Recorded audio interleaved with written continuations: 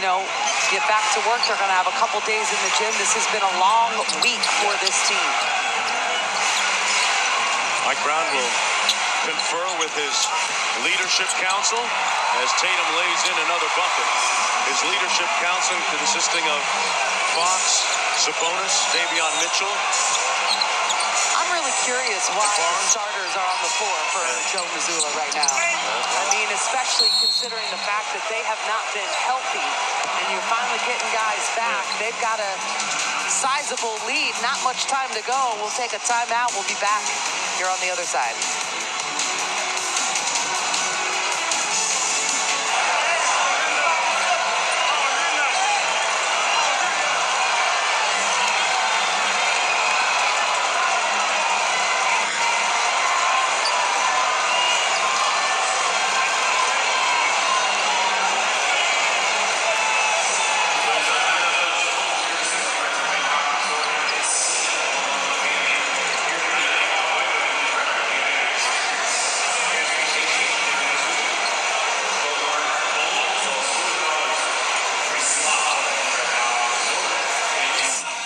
Just grab your phone, text the word Kings to 86225. 5 more hours will just get you started.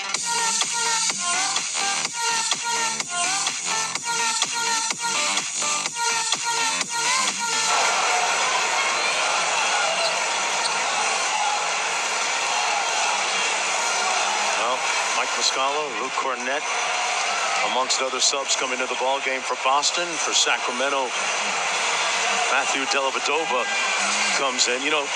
Interesting to point out, Dellavedova's value goes beyond what happens on the court. A couple of days ago on the flight from Brooklyn to Washington, he went back to the back of the plane and spoke with Terrence Davis just to check on his teammate, to see how his spirits were, because TD, by his own admission, had not been playing very well recently and was in his head a little bit. Well, Delly basically got him to puff his chest out a little bit, and Davis came out the next night and put up great numbers in that victory in Washington. It really underscores the value of having somebody like Dellavedova with championship lineage on this team, which will go into the playoffs with just two guys that have kind of been there before, the other being Harrison Barnes. Yeah, there's not a lot of playoff experience, let alone championship experience. Both Delly and Harrison with both to their resume. But you're right, leadership, Mark, comes in a lot of different ways.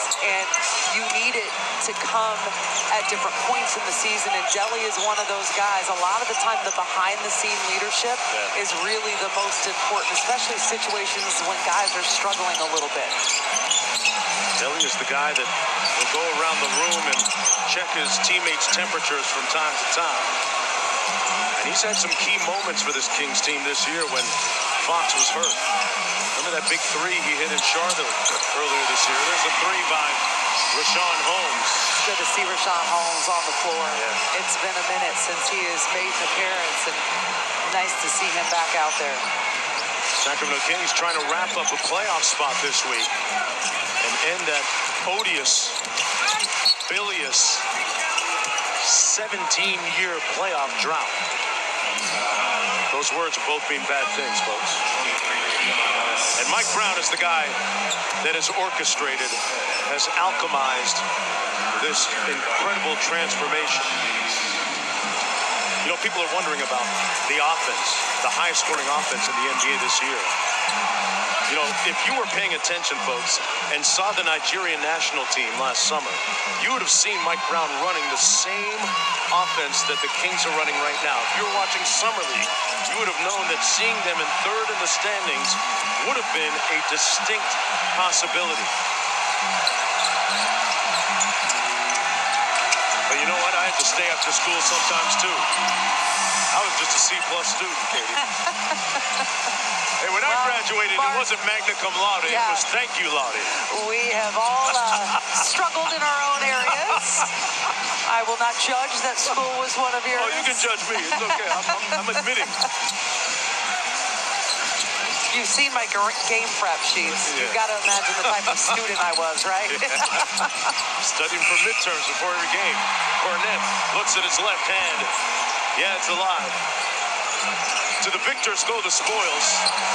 Deli with a floater. I like this unit coming in here the last couple minutes and getting some points on the board. It has not been easy for the Kings, just 106 points. Now, this is the highest scoring offense in the league at just 106 points tonight when they average over 120. That speaks a lot to this Boston defense, Mark. Grant Williams going to work against Ellis. Holmes put that shot on layaway, but it's going to be goaltending. And it looked like it happened in slow motion, like he could have beat it way before he did, right? Like he was waiting for it to get closer. Ellis on the flip action. Back out to Metu. Little show and go on Muscala through the contact. Count it. Chemezi Metu with the bucket.